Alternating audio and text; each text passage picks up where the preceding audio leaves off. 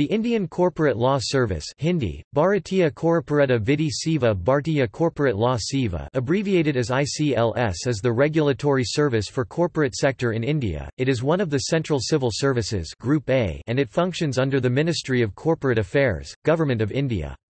The service is entrusted with the responsibility of the implementation of Companies Act, 1956, Companies Act, 2013 and the Limited Liability Partnership Act, 2008. The overall mandate for the service is empower and regulate the corporate sector for this country and to protect the rights of the investors, especially small investors.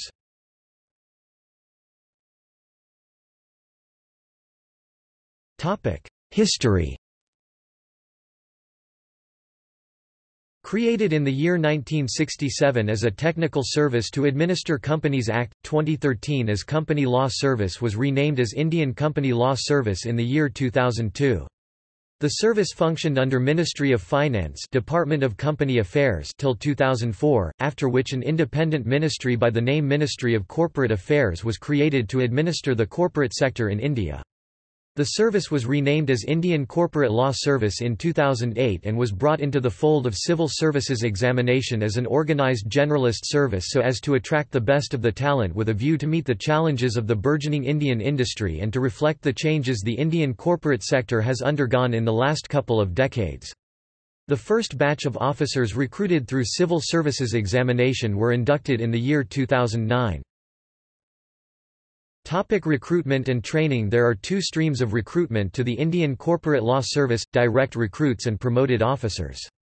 Since 2009, direct recruitment to Indian Corporate Law Service is through Civil Services Examination conducted by UPSC. Members belonging to Group B service employed with the ministry are gradually promoted over several years of service. The current ratio of two streams is kept at 3:2. The ICLS Academy, located at Manesar, Haryana campus of the Indian Institute of Corporate Affairs (IICA), provide training to probationary officers (POs) in subjects like finance, accounting, management, economics and law. In addition to the classroom training, the POs are also provided hands-on training in various offices across India. Since 2009, ICLS officers are recruited through Civil Service Examination and the IICA has trained 9 batches as of 2018.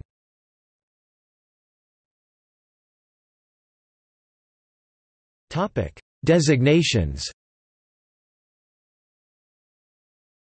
The designations and time scales within the Indian Corporate Law Service are as follows after cadre restructure. 1. Junior time scale equivalent to Assistant Secretary to Government of India, pay level 10. Entry level probationer. Registrar of Companies. Official Liquidator. Registrar of Companies cum Official Liquidator. Assistant Registrar of Companies. Assistant Official Liquidator. Assistant Director. Bench Officer, Company Law Board. 2. Senior time scale equivalent to Under Secretary to Government of India, pay level 11. JTS officers with 4-year regular service in the pay band 3 plus grade pay OFRs, 5,400. Registrar of Companies. Official Liquidator. Deputy Registrar of Companies. Deputy Official Liquidator.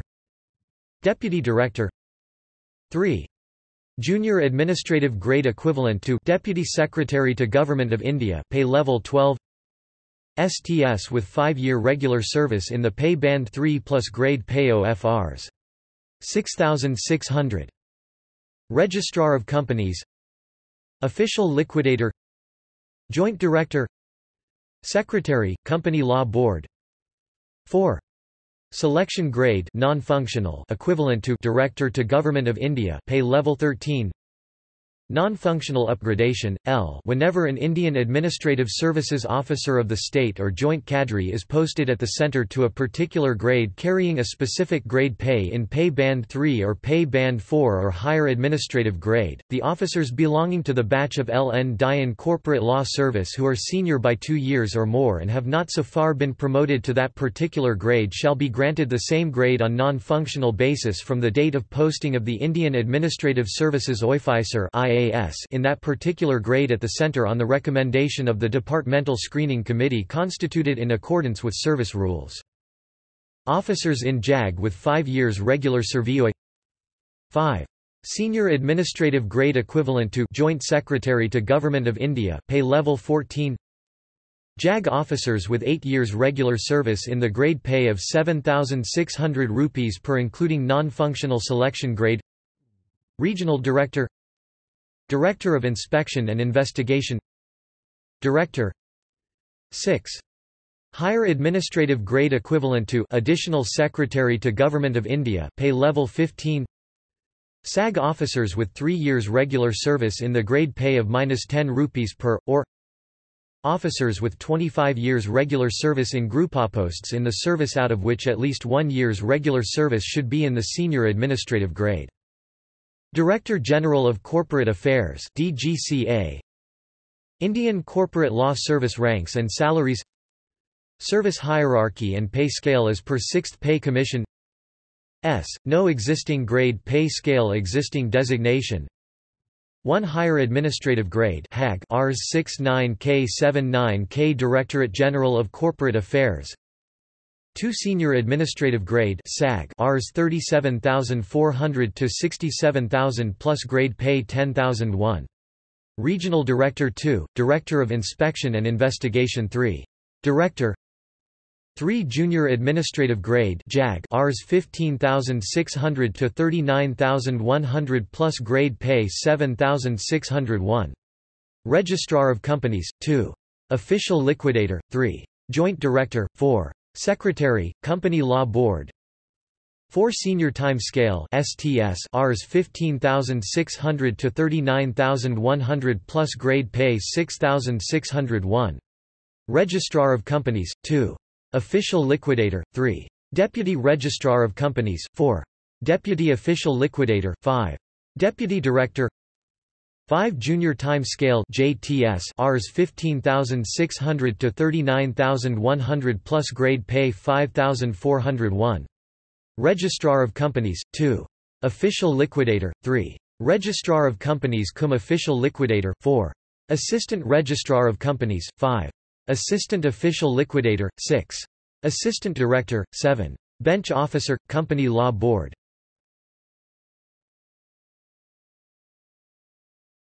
Topic: Work profile. Role and functions of all the above-mentioned posts are either defined in the Companies Act, 2013 or defined in rules made by the central government in exercise of the powers delegated to it through the Act. For instance, posts like Registrar of Companies or the Official Liquidator are statutory posts, but posts like the Regional Director or Director General of Inspection and Investigation are posts created by the central government in exercise of its powers. A brief description is provided below. Registrar of Companies (ROC). Registrars of companies have jurisdiction over the various states and union territories are vested with the primary duty of registering companies and limited liability partnership (LLP) floated in the respective states and the union territories and ensuring that such companies and LLPs comply with statutory requirements under the Act, for instance periodic filing of annual returns and balance sheets, change of directorship of the company etc. The Ministry exercises administrative control over these offices through the respective regional directors. Corporates functioning in India will have to abide by all statutory requirements and it is the duty cast on the Office of the Registrar of Companies to ensure that all norms are followed and that any violations are brought to books. The ROC has the power to take action against companies that fail to submit requisite documents in time or for production of incorrect, incomplete information. The registered documents are made available to the shareholders, investors and the general public at large through an online portal MCA21 at a payment of nominal fee. The ROC also has suo moto powers to order for inspection of companies and if deemed necessary, investigation can also be carried out and all violations can be brought to book and both civil and criminal prosecution would be initiated. However, the powers of the ROC is subject to the overall supervision of the Ministry. There are over 10 lakh companies registered in India and there are over 25 field offices spread across the country, located in the capital cities of most states.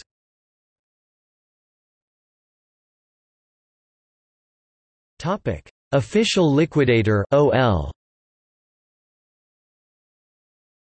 The official liquidators are officers appointed by the central government and are attached to various high courts. The official liquidators are under the administrative charge of the respective regional directors, who supervise their functioning on behalf of the ministry. The official liquidator is responsible for winding up of the companies that are ordered to be wound up by the Humble High Court under several grounds, the most common being the inability to pay its debts. The winding up process includes taking possession of the assets of a company ordered to be wound up, bringing the assets of the company to sale via public auction, recovery of debts due to the company, invitation of claims against the company from the creditors, settlement of claims so received, distribution of funds to the creditors and contributories, prosecution of directors of the company in the event of misfeasance and eventual dissolution of the company. Each high court has a liquidator attached to it. It may be noted that, with the implementation of Companies Act 2013, the official liquidators would be attached to national company law tribunals, that are to be formed.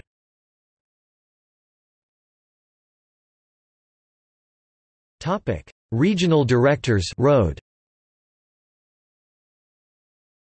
The regional director is the head of regional directorates and is usually the senior-most ICLS officer in that region.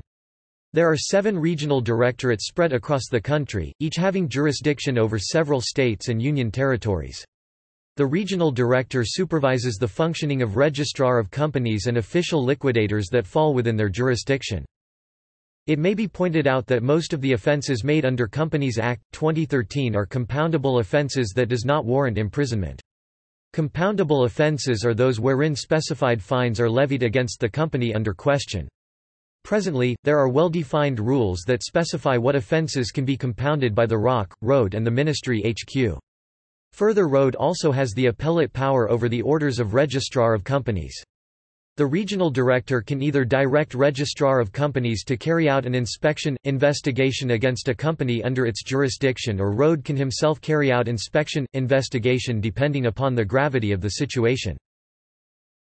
Corporate lawyers in India.